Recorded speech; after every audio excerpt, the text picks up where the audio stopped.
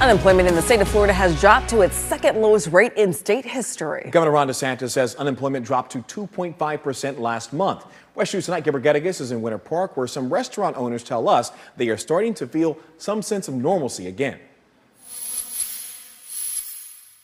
From furloughs to closing completely, restaurant owners and other businesses are rebounding after struggling through the pandemic. The reality is there's still a real social creature in a lot of us, and I'm seeing some of that come back now. The co-owner of Maxine's on Shine in Orlando had some time to speak with us in the middle of a busy Friday night. That's because he has enough staff to keep up with the demand. I think that I see a real reemergence of people that are getting back into the industry, people that are feeling comfortable with it. He says as of late, more people are applying for jobs, and even better, they're showing up to interviews. And then finding people that are genuinely wanting to do the job or have a real passion for the industry, that's starting to happen. I'm really starting to feel that again, yeah, for us. The news comes as the governor announced a new drop in Florida's unemployment rate. The office says 2.5% in September is the second lowest rate ever recorded in the state's history.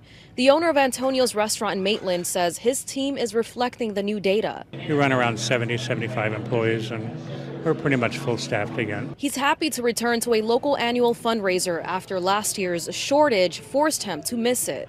We didn't have enough employees back then, and so this year we're back.